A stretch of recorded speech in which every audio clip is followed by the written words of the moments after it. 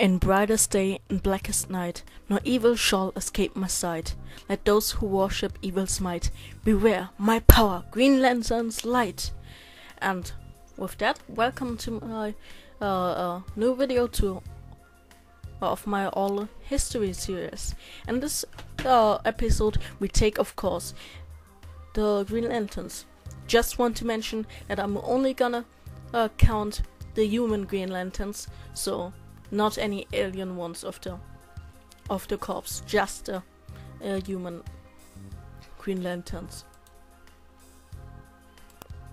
As first, we have, of course, Alan Scott, the first Green Lantern introduced in the golden age of comics, so like in the 1940s.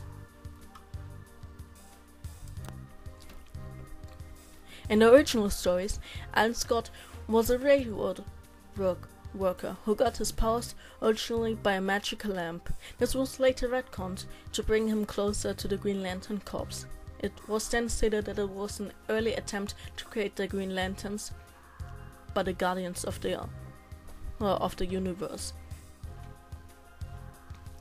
And this picture is from the Kingdom Come series, not actually from the comics.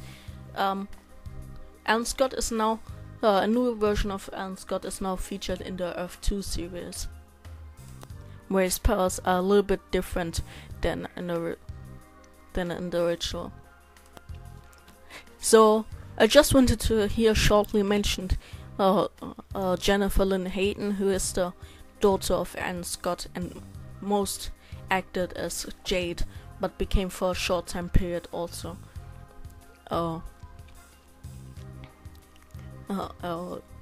a Green Lantern. So,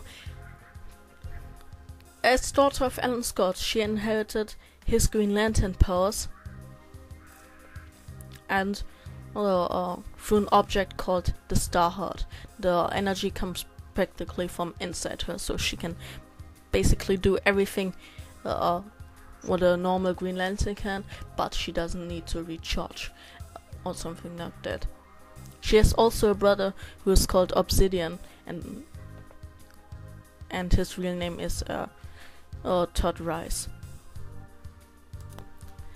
So now we come to the Silver Age of comics, and there was a new version of the Green Lantern introduced, and this is, of course, Harold Hal Jordan.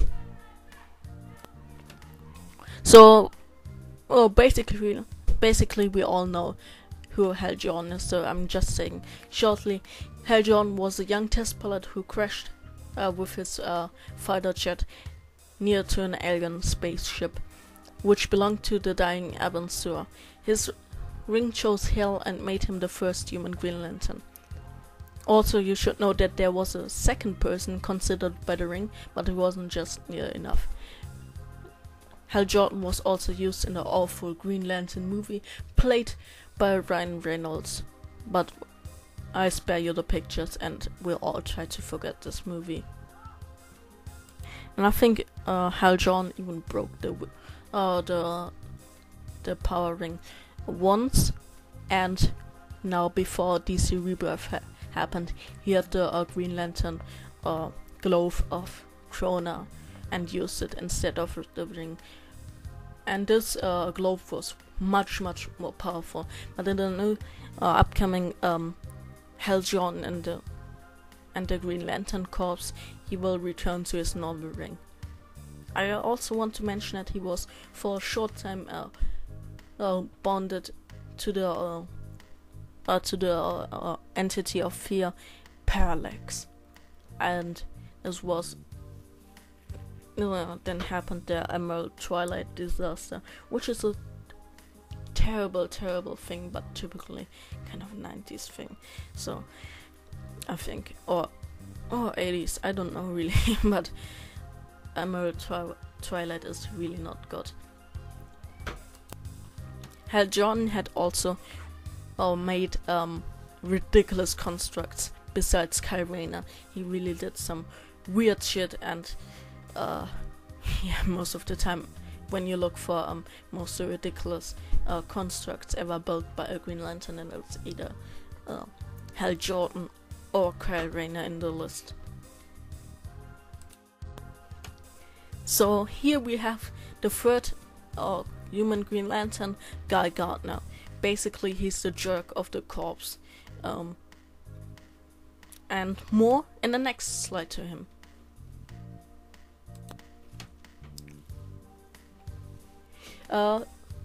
This was actually the person I was talking about in the first slide of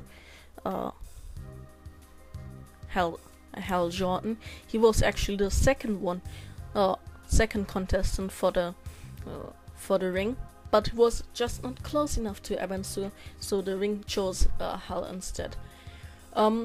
He still became later a Green Lantern, and is most known for his anger issues, impulsive behavior, and inferior complex, which comes from an abusive childhood,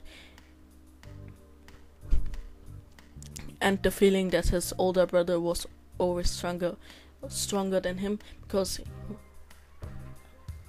his older brother could deal with the abuse of his father and he not. That made him very, very angry, and led him later to become a Yellow Lantern.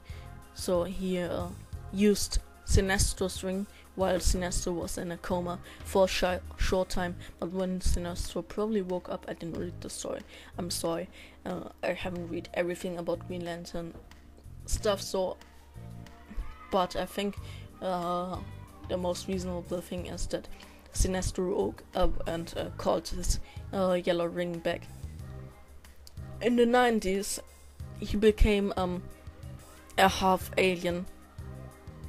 The race is called, I think, Wandarian, and he could make weapons with his body, and he looked very, very weird. I spare you the pictures because his persona as warrior looks absolutely awful, and is the typical 90s extreme stuff where everything has to be extreme brutal and everybody has to look crazy and big muscles, so it's really, really awful, the design for the warrior incarnation.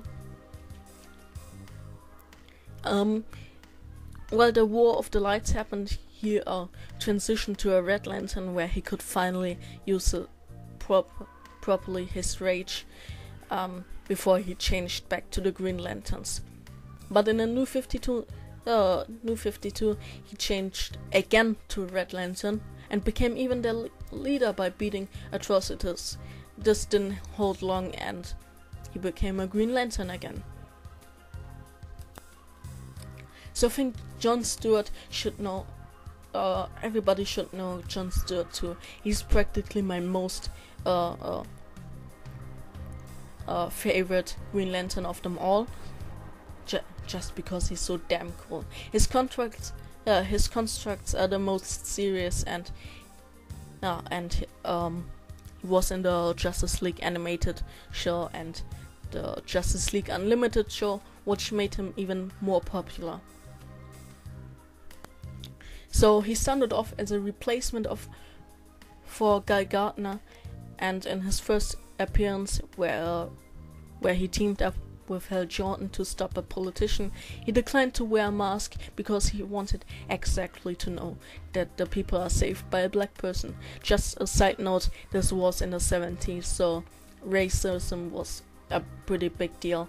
I don't want to say that it's not a big deal today, unfortunately. It still is, so, but there it was even bigger, so yeah. He's also the first African American superhero of DC Comics. Yeah, he was in the animated Justice League and Justice League Unlimited TV shows, like I said, and despite his role as Green Lantern, he was also the first human who became a Guardian, a similar space hero to the Green Lanterns, called Darkstar. And in the War of the Light, storyline, he used the ring of Indigo 1 to become a member of the Indigo tribe. That was later changed back, so he's now a normal Green Lantern again. Like I said, he has the most solid objects due to his military and past, and he worked also as an architect. Not really successful, but he worked as an architect before he became a Green Lantern. That makes his constructs probably the most believable and most coolest construct. So he's the one who builds like machine guns or Gatling guns just in the middle, like heavy guns and stuff, and construction buildings. He knows best how to do them, and it was stated by Hal Jordan that he's the best flyer. I don't know if this counts for every Green Lantern. His role as the best flyer of the Green Lantern Corps, or just at the human Green Lanterns.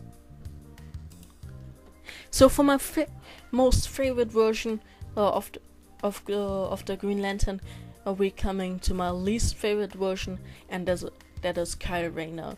So yeah, Kyle Rayner got his ring by the Guardian Ganthet, who is pretty popular, and Ganthet later founded the Blue Lantern Corps with I think Sade. So and was the last living Green Lantern at this time. Under the rest of the Owens, so the Owens the people who are living on Oa, so I mean the Guardians, he was known as the Torchbearer. He later revived the central battery on Oa and the Guardians, so pretty powerful, I would say. Now, that's my most point. That's my biggest point why I don't really like him, because he's just always so powerful, and I don't see him as such a cool character. Later fused with the entity of willpower iron. So basically every power battery has its own entity. In the Yellow Lantern, central battery, it's Parallax, and in the Green Lantern central battery, it's iron. But this was just for a short time, so later Sodomyat became the new iron. Sodomyat is a Daxamite. I'm not going into him so much because this is about the humans and not any aliens. While the War of the Light, he was a Blue Lantern, and he was also the first person to harness the complete emotional spectrum. So there's this this is a really cool moment where just all rings of the leader of the different corpses, light corpses, flying to him, and get on his fingers, and he's like rainbow color like, and then. But when he masters to control all of his emotions, he becomes a White Lantern. So the White Lantern of life. Yeah. And I think he returned then to being a Green Lantern for a short time before he became permanently a White Lantern, and still is. So I can't really say much about him, just that he's the fifth human person who became a Green Lantern, and the Simon Bass. Was introduced in the New 52 and has appeared in some storylines, but nothing really that says much about his character. Yeah, I think he was created to show the struggles of Muslim Americans being accused to be all terrorists, and how they react with it. So it's kind of cool, and also how his tattoo glows every time he puts on the Green Lantern ring. So yeah, and he has probably the most badass costume from all of them. So yeah, like I said, he was introduced in the New 52. He's a Lebanese American Muslim, and after the Green Lantern ring departed again from Sinestro, he became the new bearer of the ring. He was in the Wrath of the First Lantern storyline, so that one with Voltoom, the First Lantern, the Guardians really created in the Trinity War, which is kind of cool too, where he kept Cyborg alive after Cyborg was attacked by Grid, and Grid took his body over, and will be featured in the upcoming comic book series Green Lanterns, where he has to mentor Jessica Cruz. In most of his adventures, he also shows that he possesses a handgun just in an emergency that his ring runs out of power. Also, what's pretty interesting is that he doesn't completely trust in the Green Lantern power. So I don't know how this works, because it depends on willpower, but he doesn't believe really in it, and he was or still is a part of the Justice League of America, not to be confused with the Justice League team or the Justice League Dark team or the Justice League International team. Gosh, DC has so many Justice League teams, it's not even funny. Same thing with Marvel. Yeah. Now we are coming to the second power ring. Just want to say that the power ring is not actually a superhero. It was originally a villain, and this is due to the ring of Voltoom, not confused with the First Lantern Voltoom. And yeah, like I said before, this is the second power ring and the seventh Green Lantern, Jessica Cruz. So I'm not going really much into her backstory. I'm just saying how she got her ring, and what she's being up to. So she was first introduced as second power ring, kind of. You get her backstory a bit later. It's always like this. Oh, not exactly, but